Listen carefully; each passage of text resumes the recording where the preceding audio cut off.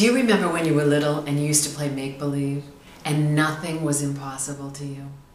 When I was a little girl, I had a wild imagination and I had a dream of being on stage, and I was never without a microphone in my hand.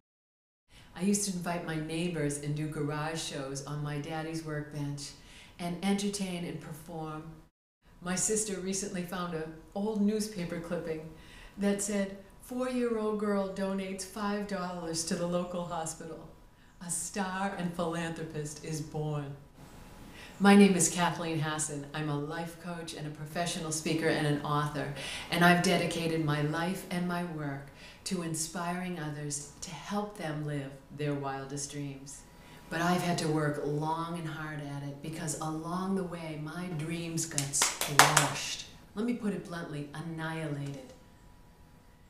When I was 10 years old, my dad died, and then my mother spiraled into a deep depression, and we wound up parenting her most of the time. She had a heart condition and she was stuck with 5 kids, and she was abusive verbally and physically. And then the unthinkable happened. She died when I was 16, and I went off the deep end and got lost in a world of alcohol and drugs, and some terrible, terrible things happened to me in my teen years, way worse than my parents dying. And my dreams got buried. But I'm so grateful because everything that ever happened to me planted this burning desire to figure out if there was more to life than just pain. And I'm here to tell you the tools that I have learned that have transformed my life, I now share with others. And there's times that I think, oh, I'm 54 years old, it's too late, I'll never make it. And then those prayers are answered too when God sends me someone like Louise Hay, who shows me it's never too late to live your wildest dreams. But whether you pick me or not, I feel like I've already won, because by far my greatest accomplishment has been raising 2 extraordinary young men. And I want to share with you today a story about my youngest son and how I taught him the same tools of affirmations and visualizations. But in order to do that, I need to play dress up. I'll be right back. When we were little, we played make-believe all the time. Until somebody told us, oh, you're just being silly. That's not true. Well, guess what? It is true. And today I want to share with you a remarkable story about my own son and how we use the power of visualization to help him live his dreams. When he was about 11 or 12 years old, he was in Little League, and he had hit 1 home run. And we actually built a little Fenway Park right here in our own backyard. We had our own mini green monster, and we'd have wiffle ball tournaments out back. And whenever my son would strike out in a regular game, he'd throw his bat down and throw his helmet down and storm off into the dugout.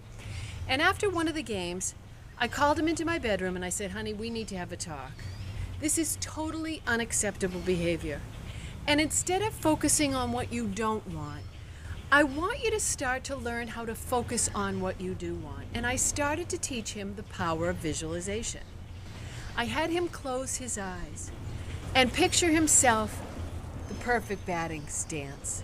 You just got a great night's sleep the night before. Mommy made you your favorite breakfast, Eggos. The crowd is cheering your name, just like the plane going by. Ah! The crowd is going wild. You have your favorite batting gloves on, and you are in the zone, baby. So much so, it's like let the game play you. You are so in the zone, it's as if you can see the stitching on the ball, and your favorite pitch comes in. And it hits that sweet spot on the bat, and you know immediately it's going, gone. You take the bases, you round first, come around second, go around third, and come into home. The dugout clears, everyone's high-fiving you, everyone's going wild. And we did this over and over and over again. The following year, my son hit 33 home runs. 22 during the regular season, 11 more during All-Stars, and he won the home run derby in our town and still holds till this day the Little League record for home runs. It gets better. This past summer, that same little boy who had a dream, who taught himself how to paint the future in advance, was drafted by the Red Sox. And he's playing in the Red Sox minor league now for the Salem Red Sox. That's why I'm wearing my Red Sox apparel, to teach you this amazing story about painting the future in advance, playing make-believe. Most people say, well, I'll believe that when I see it. And the opposite is actually true. You will see it when you believe it. When you start playing make-believe and putting good thoughts in there. Law of attraction says that which is likened unto itself is drawn. In other words, what you think about becomes your reality. Thoughts become things. But for most of us, we're focusing on the experience or the bad experience or the thing we don't want or the striking out, and we keep focusing on that. And if you always think what you've always thought, then you'll always get what you've always got. So today, I want you to spend some time closing your eyes and just playing make-believe. What is it you want? Stop focusing on what you don't want and start painting the future in advance and putting good stuff in there. And you will begin to start to attract and live your wildest dreams. So until next time, this is Kathleen Hassan, your confidence coach. Bye-bye.